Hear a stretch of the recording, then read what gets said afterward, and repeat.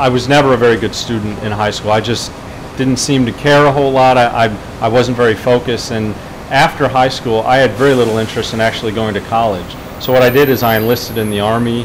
I was a combat medic in the Army. I initially went in as a reservist, and then after about a year of seeing what that life is like, it's great work, very hard work. Also as a reservist, I was working 70+ hours a week at a couple of different jobs, and I realized what my life may end up being like if I didn't go to college. I didn't know what I wanted to go for. I always knew that math and science generally came easy to me, but I just didn't do well in high school, as I said. So my brother was actually majoring in chemistry, so I figured, what the heck, I'll give it a shot. And I actually started out as a chemistry major, and I actually did fall in love with it, and I enjoyed very much the 4 years as an undergrad, and then obviously went on and did my PhD. I think the opportunity to work at ECBC has actually been quite different than what I originally expected. Most chemists who get their PhD will end up, they have their niche area where they are often a world expert in a certain topic.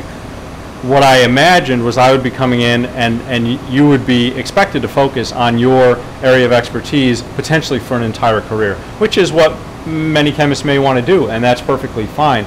Myself, I actually wanted to get involved in lots of different things, including pushing my comfort level and getting into some of the engineering side of CB Defense. As I said, I'm now working for the engineering directorate, so it's actually been an excellent opportunity if you don't want to focus on a very narrow portion of the bigger picture. Chemists at all different levels, biologists, physicists, I don't want to leave anybody out, but anybody in the sciences and engineering, it's really quite easy to come in and work for ECBC, kind of earn the respect of the people here, and then branch out and really get involved in any project that you want to. I haven't been told, you're a chemist, you don't really fit on this project. I've actually been embraced, and they often try and find ways to tap into the knowledge that you have from your previous background and use your different perspectives to really help achieve a better product for a customer, be it one of the program managers or ultimately the warfighter. There's a lot of need for younger scientists, as we're definitely losing people to retirement, and there's just really not enough scientists coming up through the ranks to fill a lot of those gaps. I'd recommend that if you do have a passion for math, science, engineering, there's really a lot you can do with those degrees. So I would recommend, if you feel it is something that you're spending some of your spare time reading up on, that it's likely is a passion of yours, and I just suggest starting to take some courses. You don't necessarily need to commit to a major right away when you enter college.